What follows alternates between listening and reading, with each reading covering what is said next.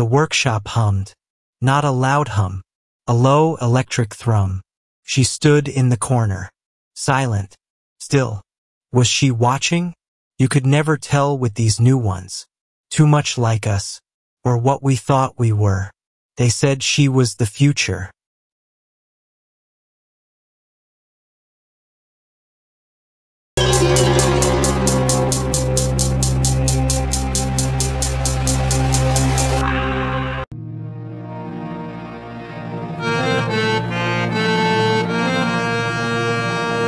Before we proceed, let me tell you one thing.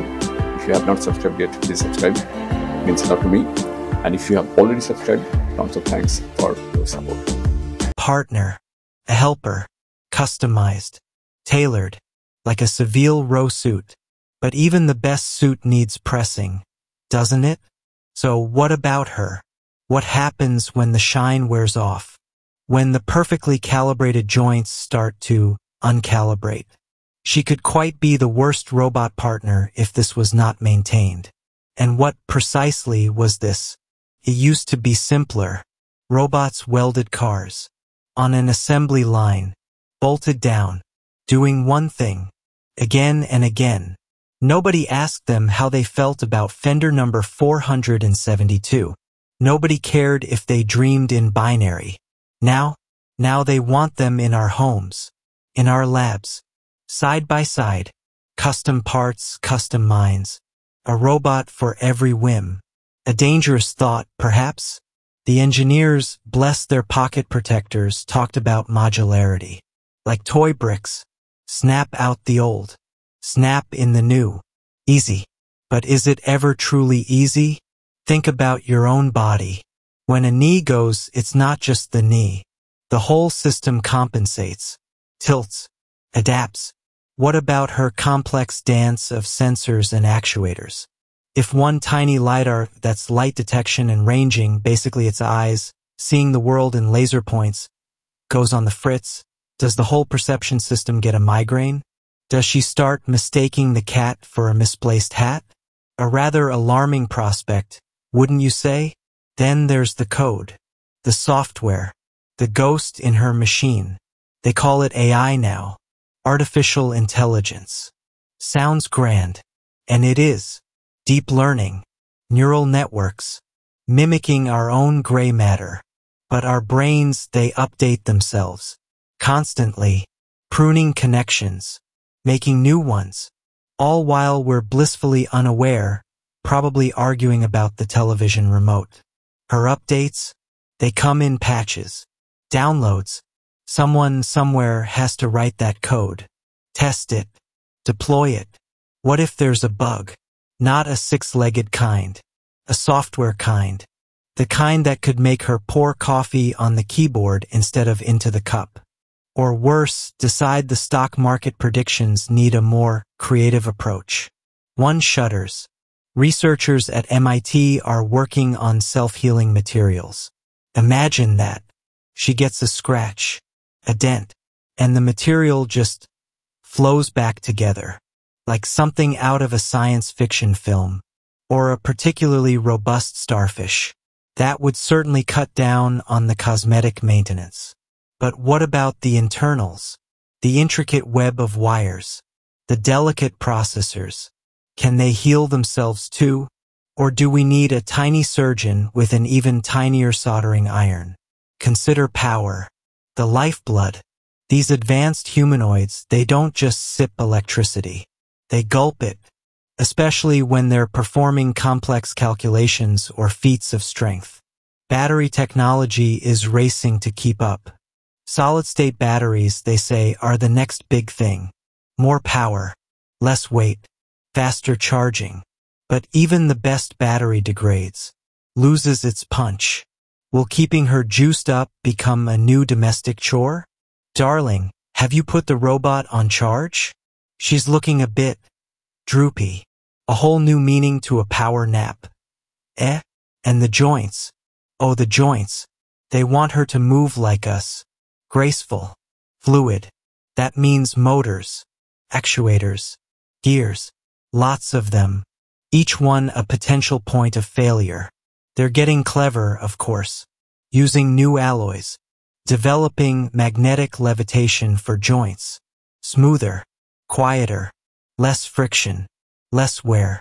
Companies like Agility Robotics with their Digit or Boston Dynamics with Atlas, they're pushing those boundaries. Their robots can walk, run, even dance. But for how long without a pit stop? Without the digital equivalent of a good oil change and a grease job? Does she come with a little oil can and a knowing wink? Unlikely. The customization is the kicker, isn't it? If she's built just for you, for your lab, for your specific esoteric tasks, who fixes her when she breaks? Not just anyone. You can't just pop down to the local robot repair shop. Not yet, anyway. Will the specialists be on call? Will they need their own specialized diagnostic tools, as unique as she is? Ah, yes, they'll say, sucking their teeth. This is the Mark IV bespoke personality matrix. We haven't seen one of these go wrong since, well, ever. That'll be reassuring. And probably expensive. It's like owning a rare vintage sports car. Beautiful to look at. A thrill to drive. But finding parts? Finding a mechanic who understands its soul? That's the challenge. And she, with her neural pathways and her custom-printed limbs, she's infinitely more complex than any Bugatti. So, while the engineers at places like the German Aerospace Center, DLR, are crafting incredibly dexterous robotic hands, capable of the most delicate manipulations, one must ask, what's the mean time between failures for a finger that can tie a cherry stem in a knot? And who rethreads the tiny artificial tendons? The data she gathers, too, terabytes of it, every interaction, every movement, every sensor reading, stored, processed, learned from, that needs maintenance, digital hygiene, backups, security patches. Who wants a hacked robot partner? Imagine her suddenly developing a penchant for conspiracy theories gleaned from the dark corners of the web. Or worse, sharing your confidential lab notes with a rival research group. She wouldn't, you say. But how can you be sure if her digital defenses aren't meticulously maintained? It's not just about her physical well-being, but her digital integrity too. Constant, silent, cyber battle. So, the labs of tomorrow, the ones where these bespoke beings will work alongside us, they'll need more than just clean rooms and safety protocols. They'll need robot whisperers, part mechanic, part programmer, part psychologist, people who understand the nuances of these complex systems, people who can spot the subtle telltale sign of a failing servo before it becomes a catastrophic collapse. A slight hesitation, a flicker in the optical sensor, an uncharacteristic preference for polka music. Who knows what the symptoms will be? The promise is there, isn't it? A tireless assistant, a brilliant collaborator, a companion even.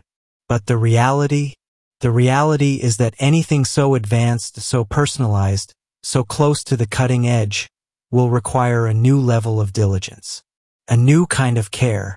It's not just about nuts and bolts anymore. It's about algorithms and actuators, about power cells and perception systems. It's about understanding that this technological marvel, this extension of our own ambition, is still at its core a machine. A very, very clever machine. But a machine nonetheless. And machines need maintenance. Or they stop being marvelous. They stop being partners. They just become expensive paperweights. Or worse. So, before we fully embrace this customized robotic revolution, perhaps we should ask ourselves, are we ready for the upkeep? Are we prepared to give her what she needs so she doesn't become the very definition of high maintenance? Because if not, she really could be the worst. And that, my friend, would be a terrible waste of a good suit. Terrible waste indeed.